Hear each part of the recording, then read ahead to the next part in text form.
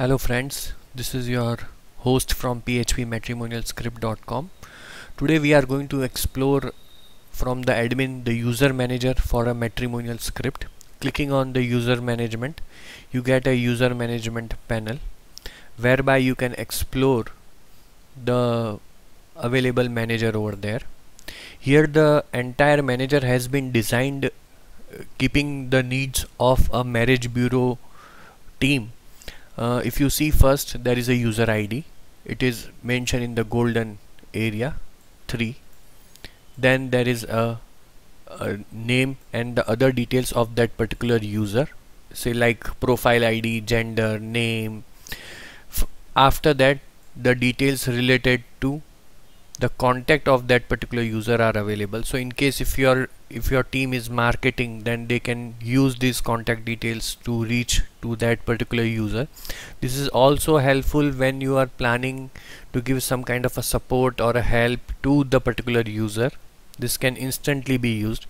This can be also be used for a phone when the user is calling for a verification of the mobile number, can be asked for. Further, on the right hand side, in the details area, you will find the registration date and the membership package the user has taken. You can always upgrade the user in case if you would like to give him some kind of a benefits or some kind of an ordinary packages. You can use the upgrade button. Expiry of that particular package is also mentioned out here. If the user has verified the email or not, that also is mentioned, plus the verification code that has been sent to the user is also mentioned. If the user has made any kind of a login, then last login details would also be available. Further, if you have explored the client side version of the website, modification of gender and email address is not allowed by the user. So if you receive some kind of a support request to change the gender or to change the email address, you can do it via edit details out here, whereby you are allowed to change the email address as well as the birth date or the gender. So this is the most important area. In case if you are handling multiple users and if there are some kind of a support request of changing birth date or gender or email address, it can be done from here. If the user requires to be verification email to be resend, clicking on this will resend it. Number of contacts that a user can view is also available out here. Say this is based on the packages the user has taken. That's one thing. Next important thing is the status, whereby here you can see the active status. The active if the active status is there, then the user and the email is verified. User can log in into the system and further can do the required work in the client side. But if the user is deactive, then it is not available. If you check user management, we have divided also the users which are active, deactive.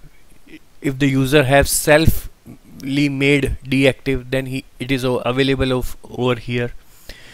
If there are any approvals to be required by the user, if the certain modification in the profile has been carried out or certain images have been uploaded, if that requires to be approved, then it is available in the unapproved area. Further, all the expired users from a particular package are available here. So this is extremely helpful in case if you are doing day-to-day operations work, you can get the expired user list or deactive user list or active user list very easily on the click of the button. Further, if this user ID, if you see it, this is used to feature the profile on the home page. Here the same user ID is put across, separated by a semicolon, and this particular user comes on the home page in the featured profile area. It is extremely simple. Simply, for example, we add 7 separated by semicolon, submit, that's it. It will come across on the home page. I think you had a very good preview of the user management. till we get you the next video. Till then, have a great day.